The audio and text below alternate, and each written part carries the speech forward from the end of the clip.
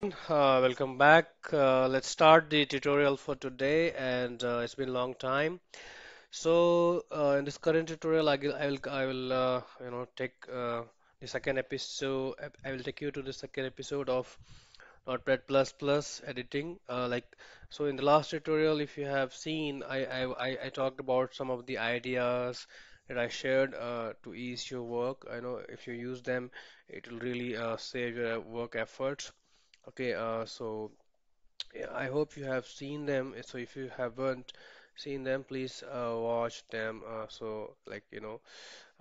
to run a macro, okay, how to record a macro, and then there were this. And then the second tutorial was for some of the more tricks in Notepad++. Okay, so please watch them. And yeah, of course, if you haven't subscribed, please subscribe to this channel so that these tutorials can reach to you directly. Okay. So let's for before doing without doing any further ado, let's start for today's topic. Okay. So I'll start. So I have some of the ideas that I have collected while working in my MNC. Okay. I'm going to show you some of the special replacements that are required. Okay. So for example. Let's say I have a list of items that are in a multiple line and I want to bring them all to a single line. Okay, so how do I do that? So for example, it was okay. Uh, yeah. I will just it was let me say I just replaced them already. So I'll just bring them back to the earlier state. Okay. So Okay, so let's say I have these many lines. So there can be hundreds of lines like that. Okay, so you want to bring them all in a single line. Okay, there are two ways to do that. So first is of course, we can use the macro. Okay, and then other ways to use the regular expression. So macro I've already covered in my earlier videos, so you can watch that. So let's say, so what you have to do is you have to select the text and then you have to press Control H to replace. Okay, so here what you have to do is you have to just type slash S. Okay, so S is for any space or end of line characters. Okay, so here replace with.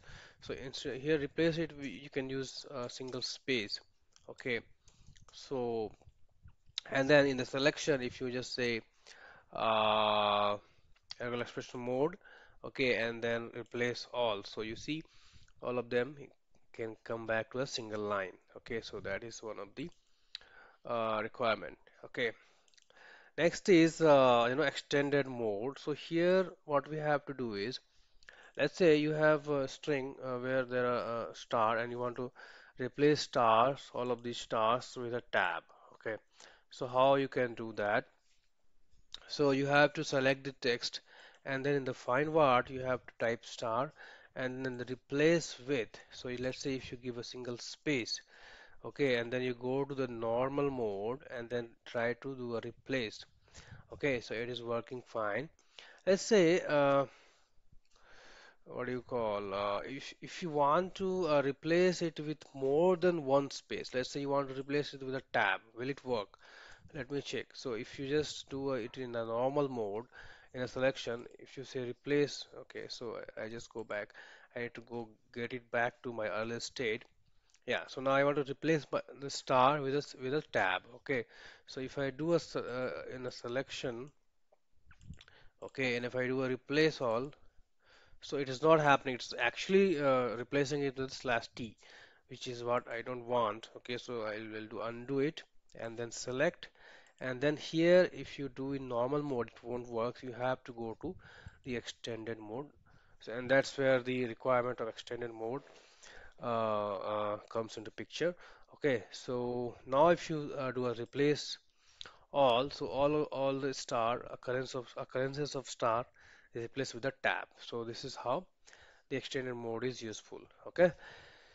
Yeah, so I'll quickly go to some of more examples of the regular expressions. For example, there are a text where you want to replace all the occurrences of a number to, you want to remove all the occurrences of numbers.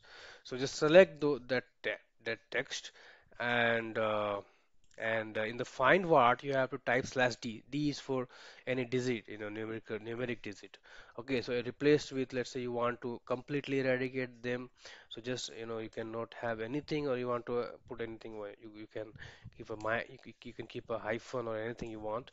But then in the selection you have to go back to the regular expression mode and then replace all.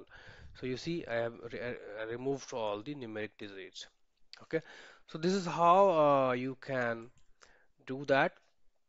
Okay, there are several other cheats that you can use. So I have this cheat sheet with me where all the meanings are written. Okay, so slash n is for line, new line, slash t is for tab, slash d is for numeric a number, like that. Slash l is for lowercase character.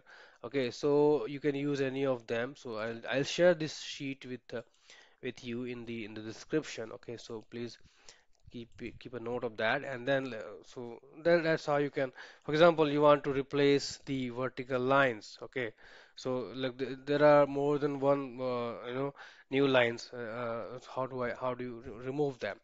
So you can do slash v's for vertical line and then replace with what do you call let's say star. Okay, so regular expression in the selection, replace all. So you see so, so I have replaced them, all the vertical lines with a star. Or you can just simply, let's say, I'll undo this. Okay, so you can use it as per your choice. Okay, so like whatever is your requirements. For example, I would say I will just replace it with a blank. Okay, so like that you can completely remove that.